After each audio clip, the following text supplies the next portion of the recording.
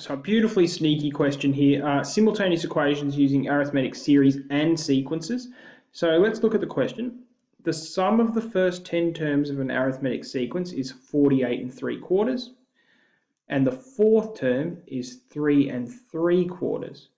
So a bit sneaky here, because this bit here is talking about adding numbers up, so the sum of the first 10 terms, but this one is just telling me this is the fourth term. And it's asking what's the first term, which is an A value, and what's the common difference, which is our D value. So we're trying to find two things, and we've got two relationships.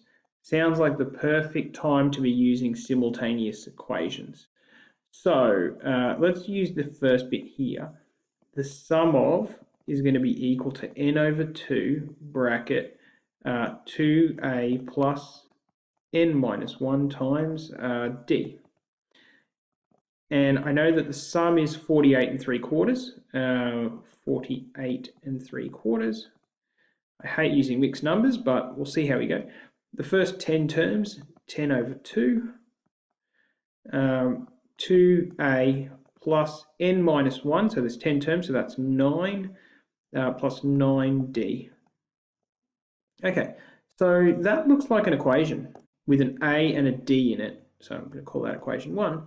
And then look at this one here. We've got term n equals a plus n minus 1 d, which is equal to, okay, the fourth term is 3 3/4. The a value, I don't know. I know that the n value is 4, so n minus 1 is 3. Okay, so that's my second equation. I think maybe this equation could use a bit more work. That one looks really neat. This one's still got brackets and stuff going on. So I'll call this 48 3/4 equals 10 over 2 is just 5. And then I can do the distributive law. So 5 times 2a is going to be 10a. 5 times 9d is going to be 45d. All right, that's a better equation. I'll just rewrite that in blue. All right, that's way better. Let's use that one. All right, so now I've got 48 3/4 equals 10a plus 45d. I've got 3 3/4 equals a plus 3d. You could do this on a calculator-free test, because it's a really pretty simple one. You've got 48 3/4 equals 10a plus 45d, and you've got the other one, which is 3 3/4 equals a plus 3d. So you could just multiply the bottom here by 10 and then subtract 1 from the other and solve it that way. The mixed numbers are a bit weird. Like I said, we don't generally use them. You could just get rid of them by writing 48.75 and 3.75 if you wanted to. All right, or calculator, exit. Let's go here. Maybe we'll go to F1, simultaneous equations. Number of unknowns 2.